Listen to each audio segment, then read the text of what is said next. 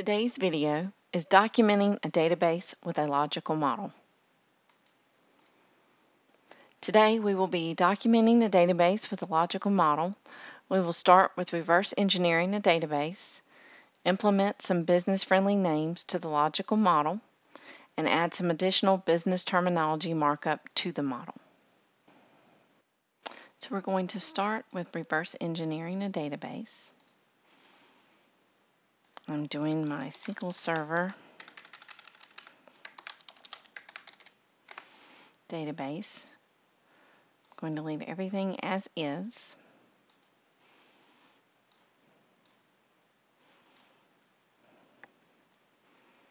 And here we have a logical and a physical model generated from my Northwind source database. You'll see the physical model and the logical model look identical. What I would like to change is I would like to implement some more business-friendly naming conventions on the logical model side. So what I'm going to do is I'm going to go over here to the data dictionary. I'm going to create a naming standards template. I have one created, so I'm going to import that here. And then I'm going to go over to the mapping tab so that you can see we have mapped the logical to the physical side. I've got one more that I want to do just to demonstrate how this works. And then I am going to click OK. So now we've got the naming standards template in place. I am going to go back to my logical model. I'm going to right click here and run the naming standards utility. I'm going to select my template. My logical model is the target here.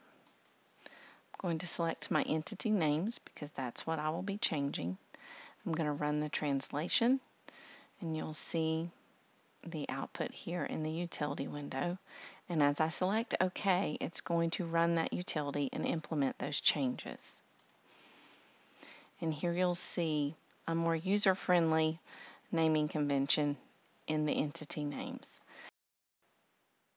We're going to also open up an entity here and show you some examples of some documentation of an entity within your logical model. You have the ability to do documentation at the entity level as well as the attribute level.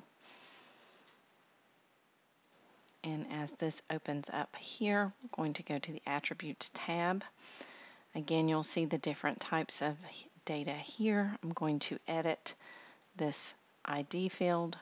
I'm going to select definition. You'll see that we have installed a business definition for this particular field, indicating that this does relate back to the customer type in another entity. In addition, we have an overall description of this particular entity, that this is all customers across the company and products, which makes that customer ID important, that it relates back to the type of customer. In addition, we have some security information from our data dictionary that we have implemented and assigned to the entity, and then also a data owner here that we have assigned. So as we select OK, and I enlarge this, you will now see that those things will show in the diagram. By selecting the diagram and object display options, you have the ability to show the data dictionary items here in the diagram. And that is documenting a database with a logical model.